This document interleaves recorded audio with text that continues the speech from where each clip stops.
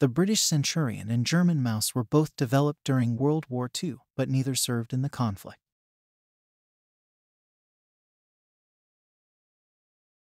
The Centurion Mk.3 entered service in the late 1940s, featuring a stabilized 20-pounder main cannon. This cannon heavily utilized armor-piercing discarding-sabot projectile, offering significantly higher flat armor penetration over full-calibre rounds.